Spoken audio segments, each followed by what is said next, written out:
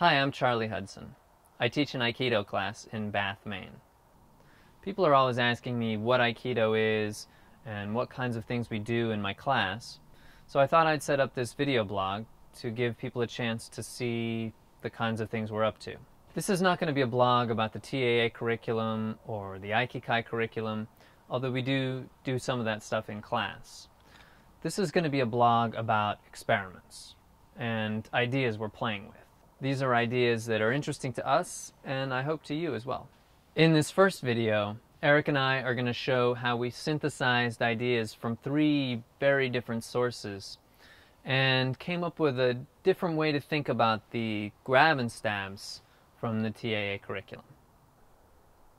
Ooh, this is embarrassing. No sound.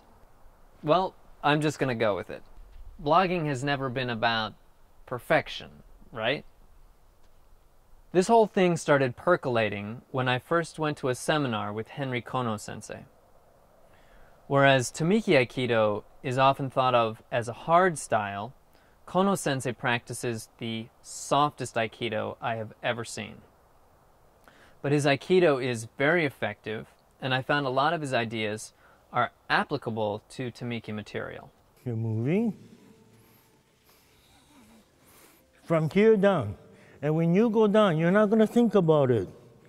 I got to go down. Then when you go down by thinking about it, right, everything comes down. Right? You're just walking, you're just going to drop this. Because top half is not going that way. It's going that way. It's always going that way. This half has to be always going that way, 100% of the time. We were teaching the jodan kuzushiwaza a few weeks later, and this idea of energy of the arms always going forward while the feet are moving backwards was very helpful. Adding what some people call a kono dip to the motion adds an extra travel for uke. And when there's an extra travel, his ki has to come in, right? These 2 ideas from Kono sensei really improved my jodan kuzushiwaza. So I was eager to see what his ideas could do for other kuzushiwaza. If he pushes, right, you want it to be the way we are, I just got to stay. Just stay the way it is. Tomiki practitioners should immediately see the connection to Tegata no Awase. This brings us to our second influence, Sato sensei.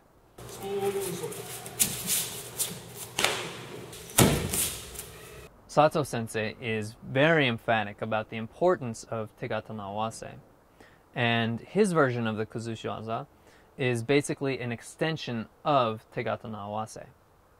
The kuzushiwaza that I originally learned included a lot of gross motion. Tori enters into uke's space and moves him around. But Kono sensei never enters past the mutual center, and in my understanding, neither does Sato sensei in his version of the kuzushiwaza. Here's the chudan kuzushiwaza with the focus on the mutual center and no entering. This puts you in a very interesting position, which at first glance looks less effective, but it's actually amazingly effective. And this leads us to our third influence, which was a connection exercise that Eric introduced us to.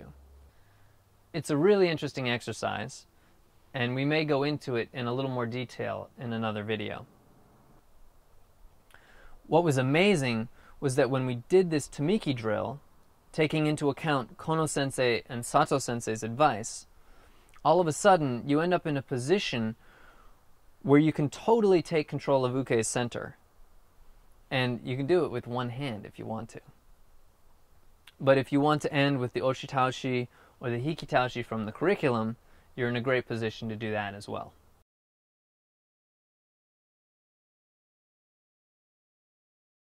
So there's our little tidbit from this week.